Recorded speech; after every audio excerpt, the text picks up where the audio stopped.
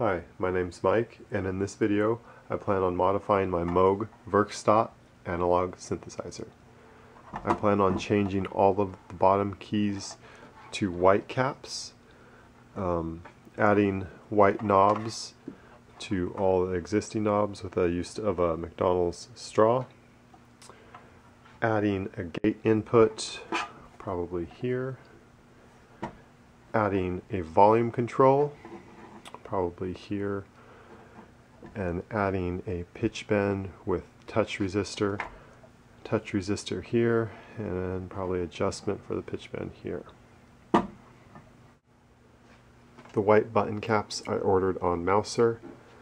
The white knobs are from Mammoth Electronics. The gate input schematic I found on synthnerd.wordpress.com. Both the volume and the touch pitch bend are from workshop.com, and I will provide links to all of these in the description. Okay, to start with, I'm going to just take it apart and get everything out of the case so I can drill the holes and start my modifications.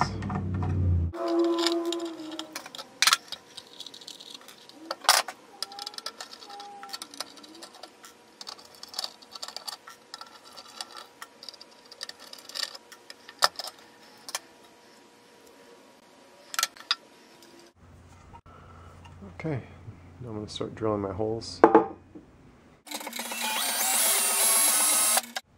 Okay, I've got all my holes drilled in the case for the pitch bend controls, the volume, and the gate, and now I'm ready to assemble. Let's start by putting in the gate input. This is just an 1/8 inch jack. The one I have is a switching jack, but you don't need that for this. Just a standard 1/8 inch jack will work. Next is the volume pot. This is a 10K.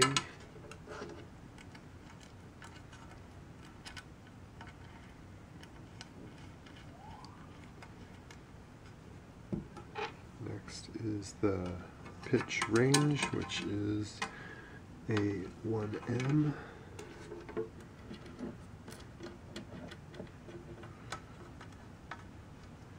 And then the switch, just a toggle switch, which will select where the pitch control is routed to on the Werkstatt.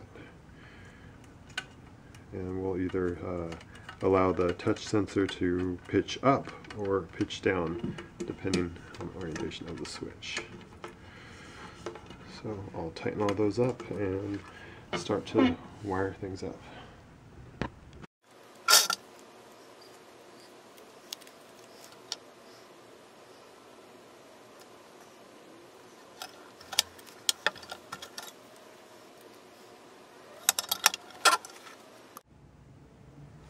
So now that I've got the soft pot attached to the case, I just took an X-Acto knife and cut out the 2 little screw holes.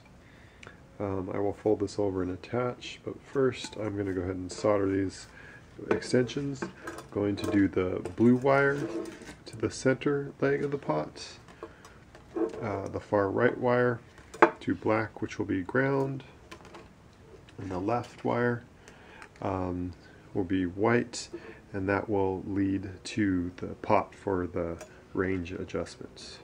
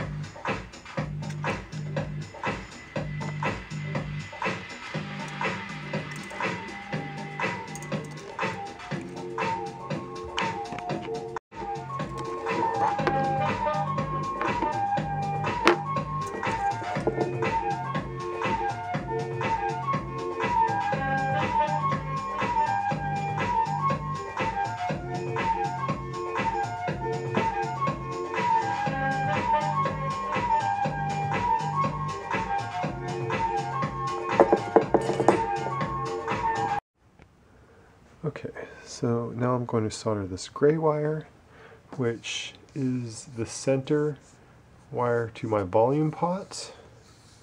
That comes around to the VCA end. So that would be VCA end, so I will solder that on the bottom. So that's for the volume. For the pitch bend, the diagram, we're only using the center blue, but the blue runs over to my switch, which can select between the purple and the green wires, and those will wire in to the VCO linear and exponential.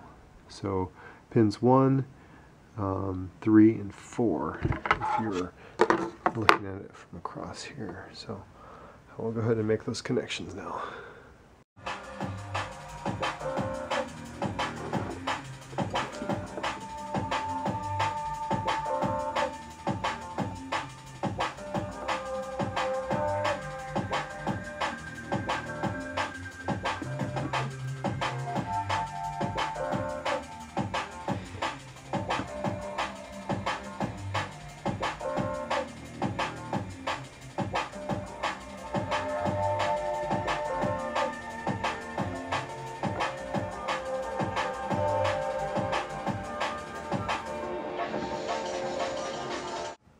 Okay, got those bottom wires all connected. Now I'm going to connect the ground over to here to my grounding strip that I made. The 9 volts. Again, this 9 volt is for the pitch bend. This is the pitch bend range. 9 volts. So that will connect into right here. So right there. Then we have the orange, and the orange was for the volume control, and that comes into a negative 9 volts. So orange will come in up to the negative 9 volt up here. And then we have the brown, which the brown is the gate schematic. It's just basically the other end of this, so I'm just going to bring that into the experimenter's pad over here, and then I will build that circuit on the pad, and then jump that circuit back into pin 9 there.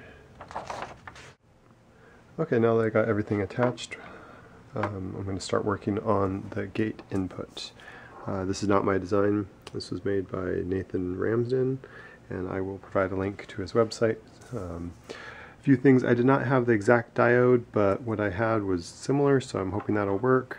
Transistor as well. I just made sure it's still an NPN transistor with similar properties, but we'll see if that works. If not, I may have to change those parts out, but we'll see. And so I'm going to install those basically right along this bottom line.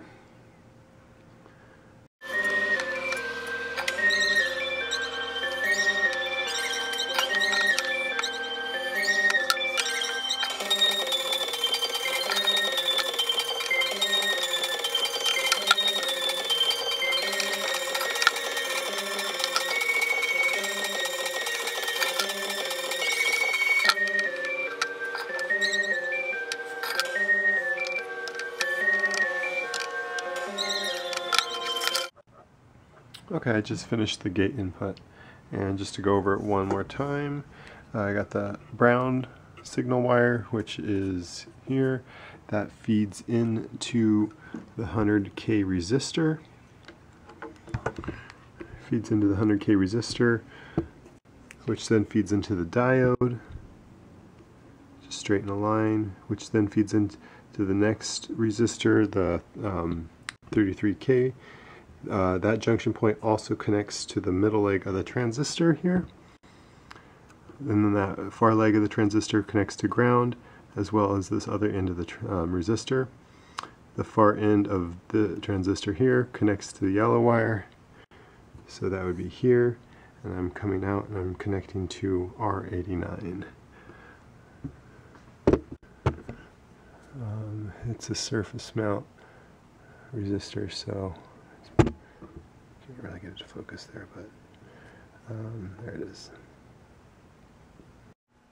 Alright, next I'm going to just change out all the black buttons for the white caps that I bought. So these little caps just snap right off if you pull just straight up. It's just a little square button in there, and the cap is just a square the same size. As long as you orientate it the right way, it should snap right back in place. There we go. Okay, so now that my buttons are all done, I can go ahead and close this back up and start working on the knobs. Now I'm ready to put the knobs on. The knobs I have aren't really meant for this size, and there's some wiggle.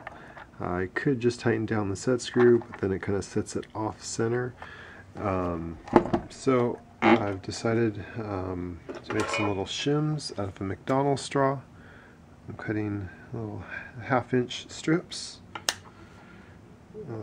You might be able to find a straw that fits better. McDonald's straw is nice because it has the lines, so you can kind of gauge how much you're cutting. I found out it's slightly over the the thickness of the red line.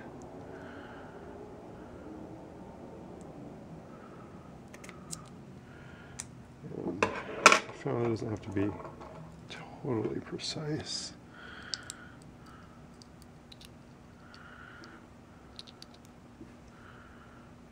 And line it just straight up and down. And then I also made this little spacer card I'm just placing underneath so I don't pinch it too close to the case there.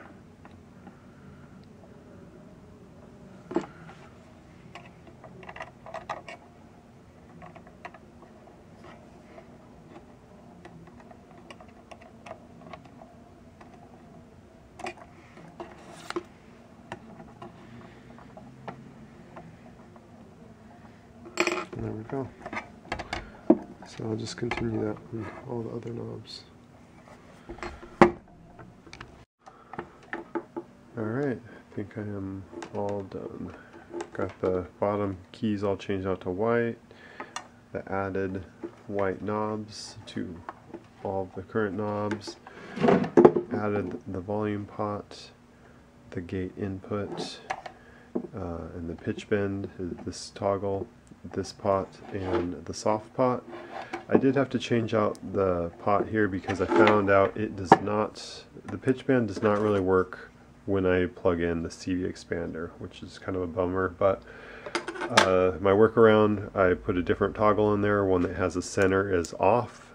So now all the way to the left is pitch down, center is off, right is pitch up for the soft pot. Just a way so I can disengage that when I want to plug in the CV expander.